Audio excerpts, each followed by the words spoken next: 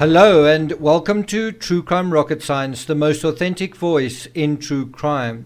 Well, there's an idiom that goes, give someone enough rope and he'll hang himself. I suppose the same is true with dope. Give someone enough dope and if they don't hang themselves, they'll shoot themselves in the foot until they don't have a leg to stand on. And isn't that what has happened here? In this interview done by the Interview Room, it was actually conducted on August the 1st. And it is 100 minutes long. I'll put a link to that in the description. I think the most extraordinary thing about Don cooking his own goose is just how well he cooked it. In that conversation with Chris McDonough from August 1st, which feels like April 1st, doesn't it? April Fools. He does even most of the talking. During those 100 minutes, Don does most of the talking.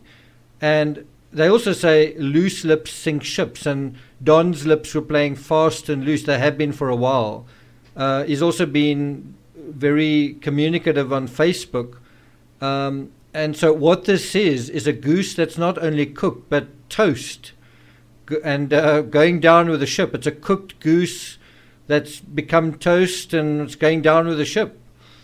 And I think Don's going down with it, and so is everybody else. By the way, Grandma, if you have some kind of immunity idol you want to play, and if you want to say something, now might be the time to do so. If anybody has a hidden immunity idol and you want to play it, now would be the time to do so. Before I get started, I want to credit Chris McDonough and the Interview Room for doing a masterful job, not only in the interview, but also providing the transcript. I liked how he kept bringing the narrative back to the events of June 15th. As a result, we found out a lot more about what happened, and in my opinion, it's very, very incriminating, especially in terms of the timeline. Don is in serious trouble.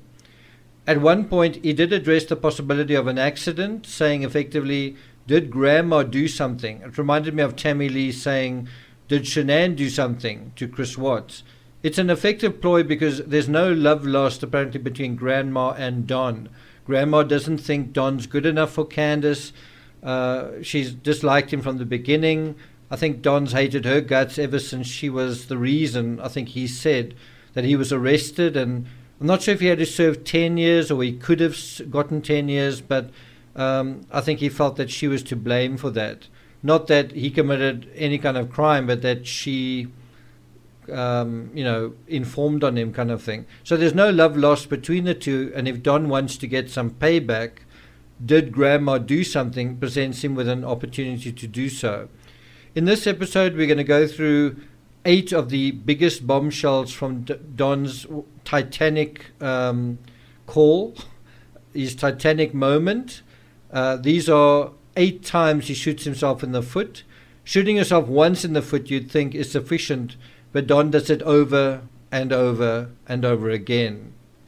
I'll be following this up with a live detailing a few adjustments to my working theory. I must also say I personally expect to see an arrest or two very soon, and I'll say more about that in the next live. So before we get started, if you haven't subscribed to the channel, please do like, share, leave a comment, and let's get started. So the first bombshell: the phone records have been magically deleted. And that word magically is actually from Don himself. If you want to listen to it, the exact words and context, then head to 13 minutes 23 seconds into the video on the Interview Room. As I say, the link is in the description. But what Don says is, I thought it was 5:30, but the strange thing of it is that we went to the Hawkins County to do our lie detectors and everything like that. They took all of our phones, and then magically all of our phone records from 3:30 on that day have been deleted. At another point, Chris McDonough asks, when did they give them back to you? Meaning, when did you get your phones back?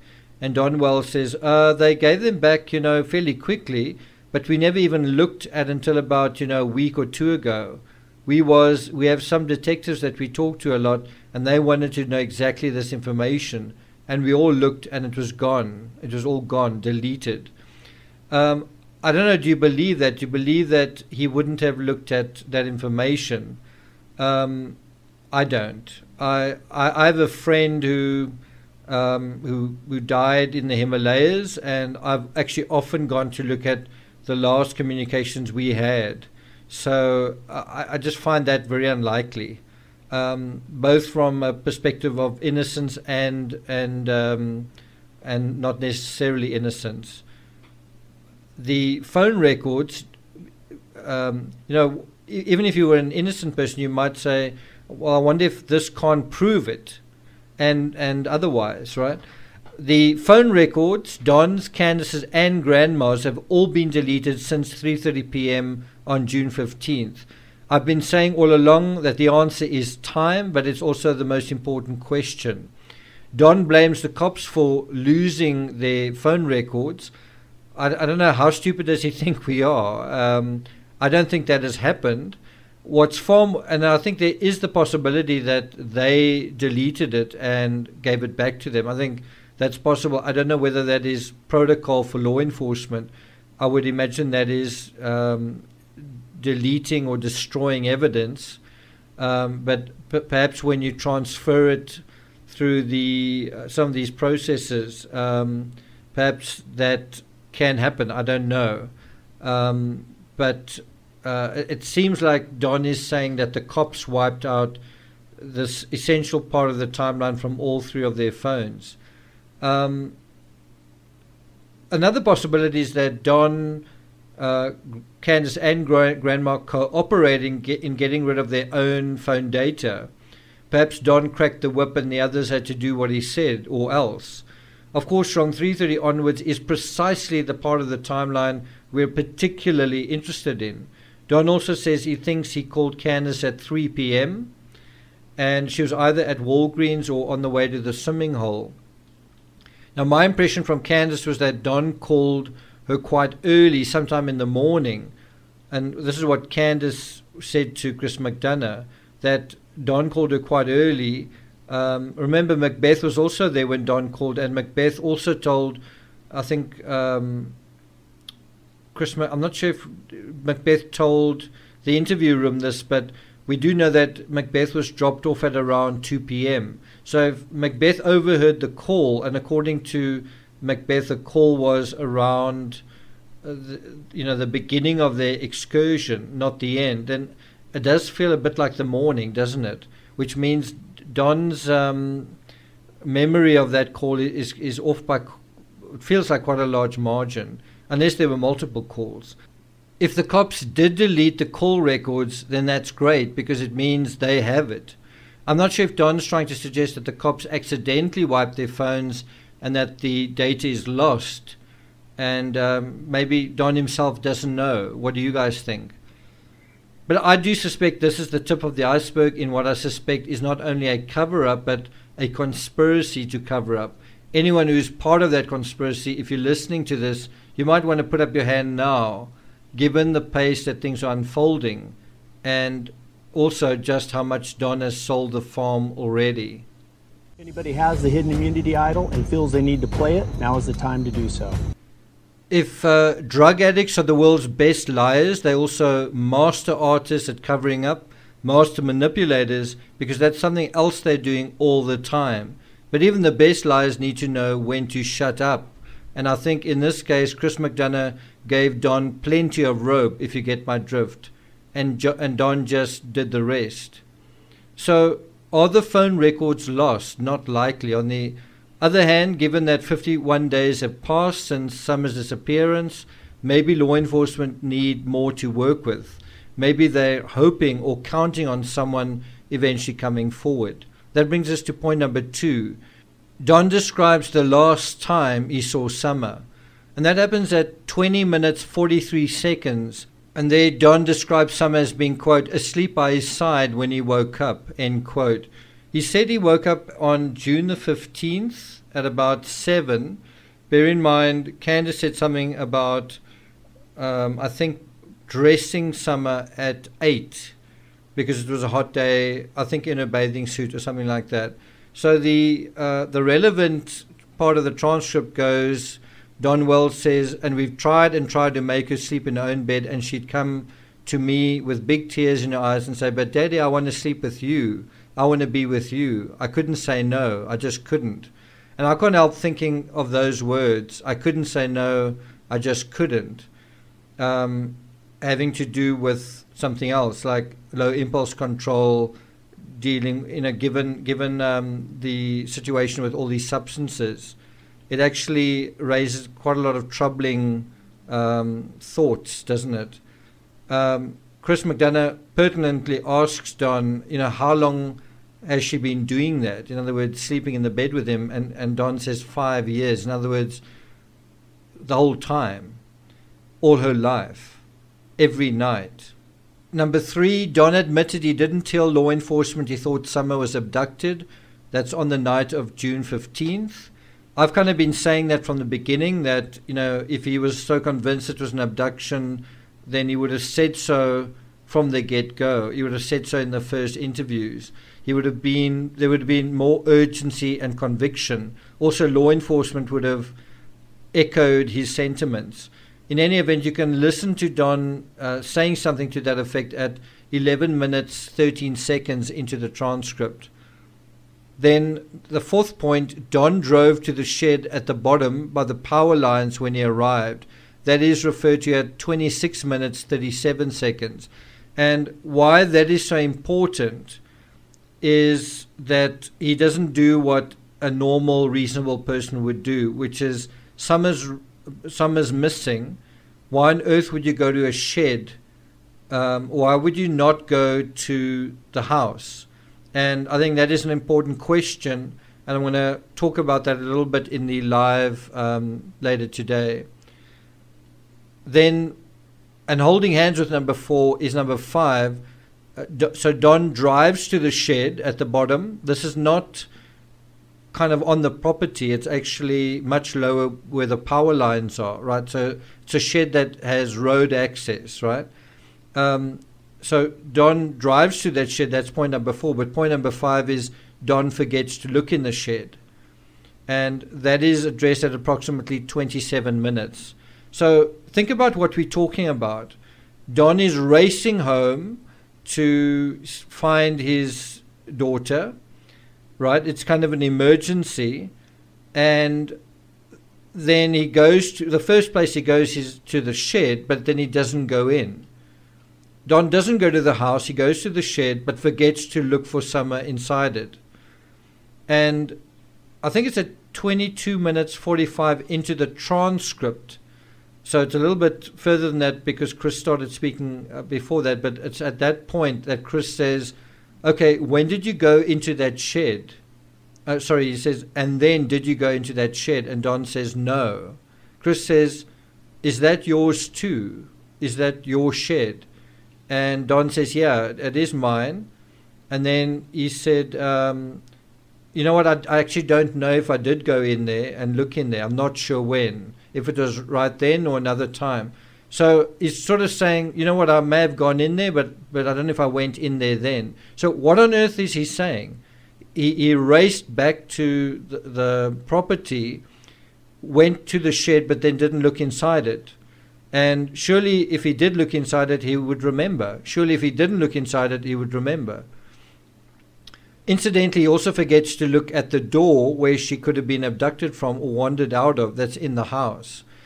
Chris has actually got to direct his attention to it, otherwise he wouldn't have mentioned it. So Don says, I looked everywhere. Chris says, this is at 26:34 in the transcript, says, and what about the door, meaning the basement door? And Don Wells answers, no, I don't remember. I do know that the boys, we cuss them because they leave it wide open all the time. And so I think there's been this talk about the door being locked, the door not being locked, the door being locked, the door not being locked. So anyway, that brings us to point number 6.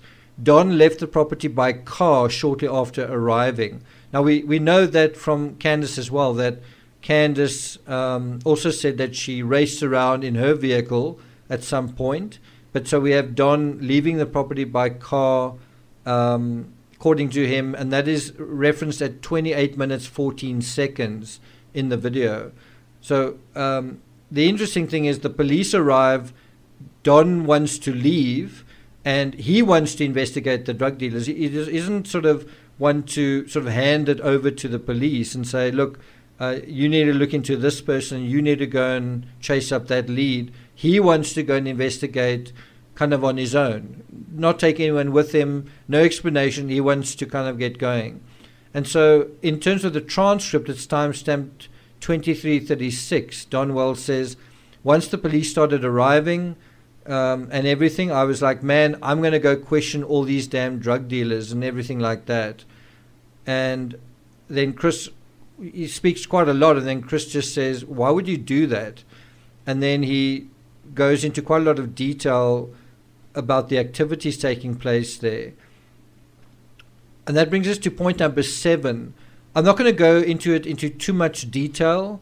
It is basically Don throwing an unnamed co-worker under the bus, kind of implicating him. It sort of starts at about 14 minutes, 27 seconds into the video. Don says, he's my first suspect and still is. And a lot of the of the 100 minutes is sort of chewed up talking about this guy. I think he drives a yellow vehicle and this and that and the next thing. But what is, in summary, what Don is actually doing is he's using the classic John Benet Ramsey motive in his story, which is that a disgruntled co-worker thirsty for revenge took somewhere in order to get back at Don, right? Well, if that were the case, why not say that from the outset? Why, if it's so obvious, why wouldn't you be saying it and repeating it all along? Why not say that every time he was interviewed or on social media? Why are you also protecting this person who's so out to get you? Why wouldn't you just provide his name? Why? And the other side of it is, wouldn't it be easy just to say the person's name, go to his house, and then either exclude that person or find Summer? The other thing that I think is quite ironic is Don describes his prime suspect as a, quote, sicko hillbilly druggie. But isn't that also a description of Don? So ultimately, he doesn't throw Grandma under the bus. Perhaps he needs her, perhaps he still needs her. And so far, Grandma's maintaining her silence. She hasn't said anything on her Facebook page since the 12th of July. So, it's almost a month that has gone by with Grandma saying nothing on social media. That brings us to the 8th and final point. Ben Hill Road is a drug corridor. That's something that he admits. And Don used to run dope into Mexico. Now, I suppose you could say out of Mexico, but basically admits that he was, transporting substances of some kind, dope, I guess, into or out of Mexico. That's also addressed at 29 minutes, 22 seconds in the video. I'm not sure if Ben Hill Road is a drug corridor or if it's a thoroughfare up to the Wells Chalet. Like the way that he's saying is like, well, we these innocent people that just happen to live next to a drug corridor and they bad, we good, and something like that. I'm not sure if that's the case or if that drug corridor actually curls up the hill and sort of terminates at the Wells Chalet. Someone described the Wells Chalet, certainly as they saw it, as they saw the inside of it, as a meth house. Well, wasn't it? There's a lot more to unpack from the 100 minutes. I don't really want to spend more than about 20 minutes doing that right now. We've looked at statements, but one can also do statement and voice analysis.